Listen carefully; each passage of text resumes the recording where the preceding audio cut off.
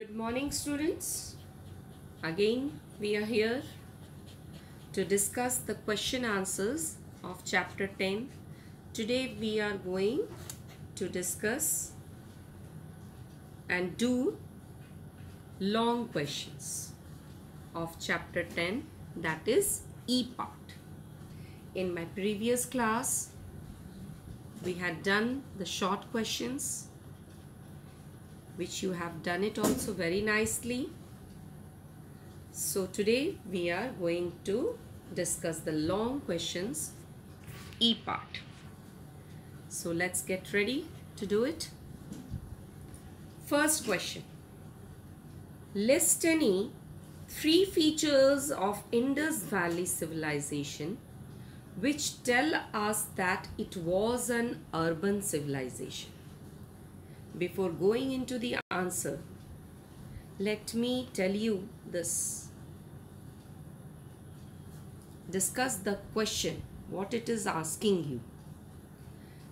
Means that Indus Valley civilization was an urban civilization. It was looking like towns and cities.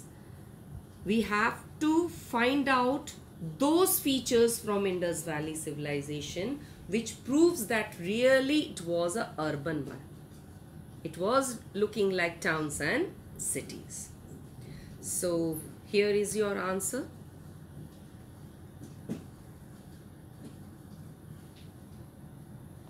Yes, you can see on the screen. I have made a notes for you, easy way, so that it will be easy for you to learn. In points, I have given you this answer.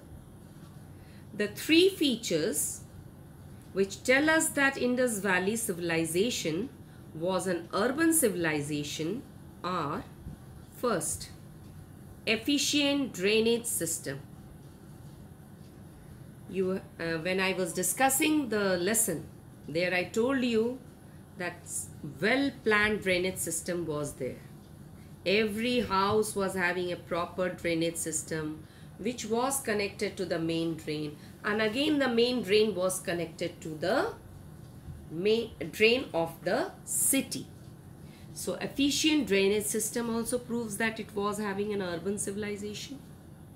Second, the houses which were built had 2 or 3 stories, and a proper town planning was being made, which you see nowadays also, that proper town planning is there, where streets will be made, at what distance, where will be the drainage system, all has been planned. So there also in Indus Valley civilization, town planning was there. The third point is manufacturing of cotton and woolen textiles. As you know that the farmers were growing cotton, they were also carrying the occupation weaving. So the manufacturing of cotton and woolen textiles was also flourishing very nicely.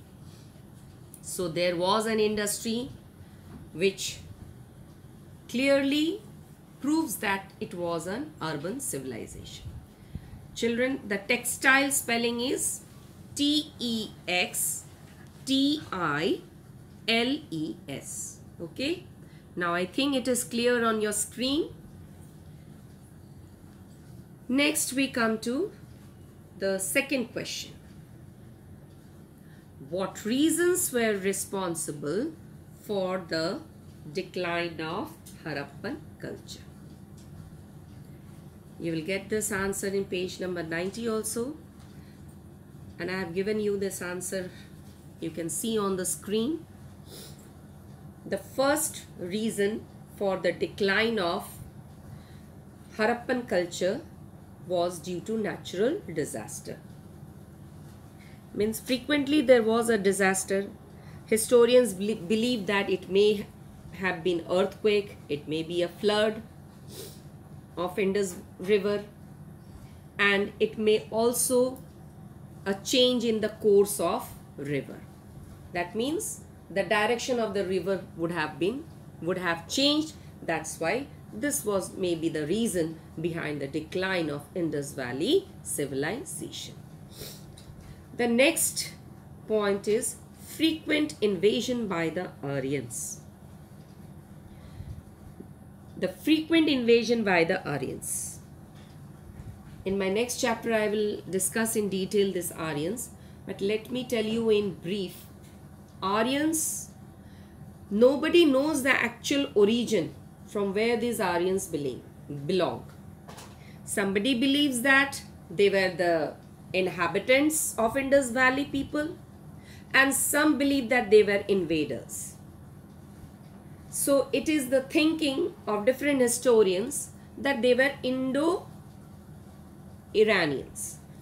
They were the tribes belonging to Indo-Iranians, so they were called Aryans, who emerged during the Vedic age, where they were related to Vedic Granths, Puranas, which we will discuss in the coming chapter of Iron Age.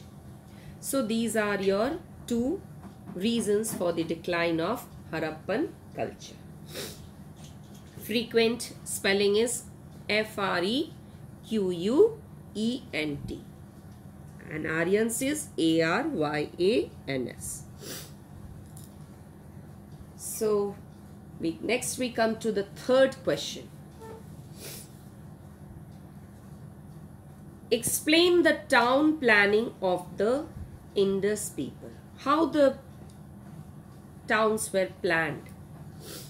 When I was discussing this city planning, I told you that it was been divided into two parts, Citadel and Lower Town. Citadel, where high class people used to live there, merchants, priests, and in Lower Town, craftsmen. It was a residential area, and where craftsmen, cultivators used to live. But I have tried to give you the answers as short as I can. But this much you have to write. So just see on the screen. The towns of Indus Valley people were well planned. It was divided into two parts. Citadel was the upper, and the lower part was the Lower Town was the lower part. There is a mistake here there little bit. Was the lower part, which was the residential area. In place of and, you will write which was the residential area. Got it, children? So in place of and, you will write which was the residential area. Houses, how it was built? It was built on both sides of the street, S-T-R-E-E-T, and all the streets were cut at right angle. When I was discussing the city planning, I told you that streets were cut at 90-degree right angle, so that when the winds are blowing, the dust can be easily carried from one end to another. Apart from that, proper water supply and drainage system was also found. So this is all about the town planning. Now we come to the next question. Which two things help the people of Indus Valley to have bumper harvest? Which two things help the people to have bumper harvest?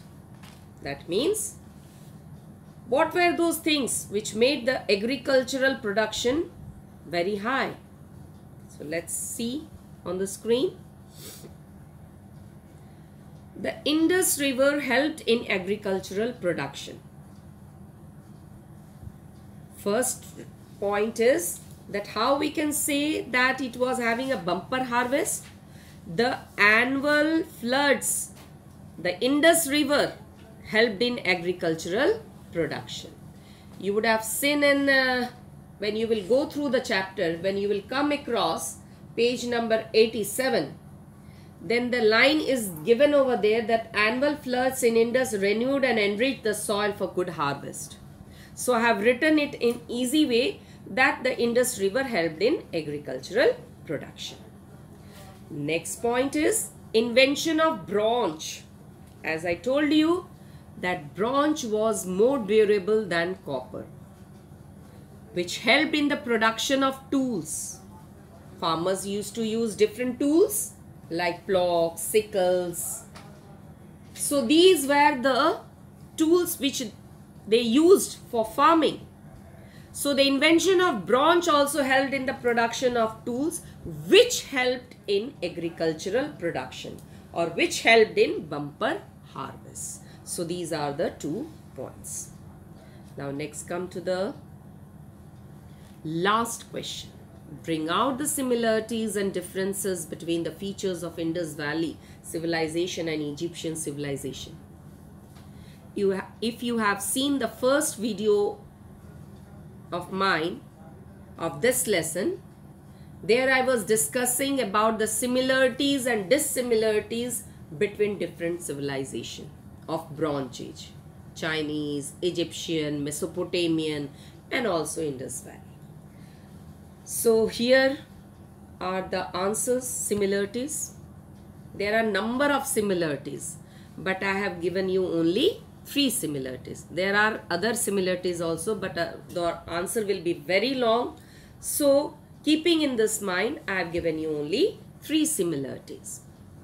First, nature gods were worshipped. So this was the similarity between Indus Valley and Egyptian, that both of them used nature gods. Egyptian used to worship sun god and even moon also. And there also in Indus Valley, the people used to worship nature gods in the form of animal, birds and trees. So this was the common thing there. Second is agriculture was the main occupation.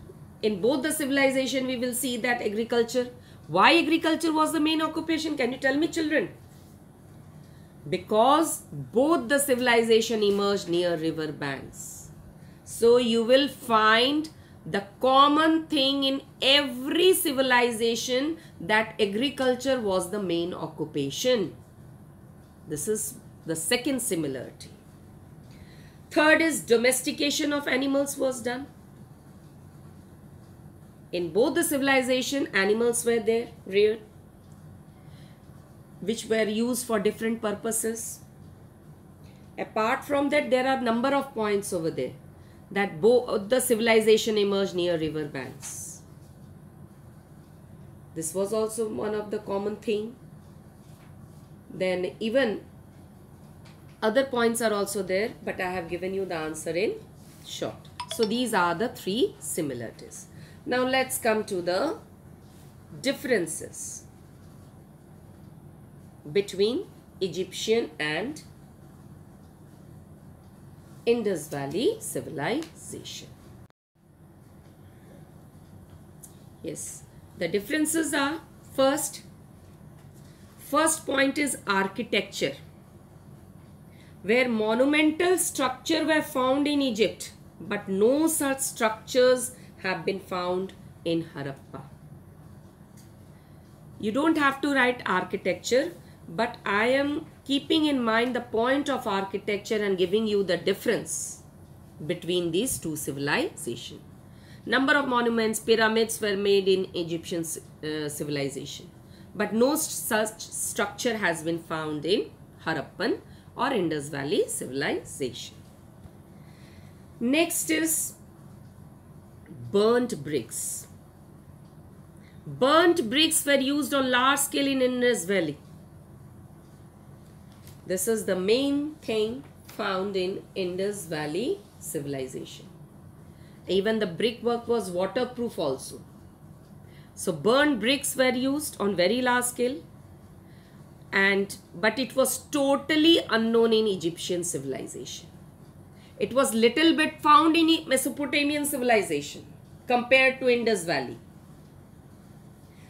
But no such evidence is found in Egypt. The third point is that the area covered by Harappan civilization was much bigger than Egyptian civilization. This you have to make in mind. This is from geographical point of view I am telling you, because that time parts of Afghanistan, Pakistan, India, all were a part of Indus Valley. So that's why the area covered under Harappan civilization was much bigger than Egyptian civilization. Apart from that, other differences are, again I am telling you that number of differences are there. That in Egyptian, the script was hieroglyphic, which can be read. But still today, Indus Valley civilization, the script cannot be read. Still the historians have not been able to read. It can only be understood by the help of pictures and signs. So this is also one of the difference between Egyptian and Indus Valley civilization. So children, there are other differences, but I have given you 3 similarities and 3 differences. It's enough for you. So these are your answers which I have given to you. So please do it in your history notebook and submit in your WhatsApp group. So your homework is to do the long questions, E part, in your notebook and submit in WhatsApp group, in your social science group. Thank you, children.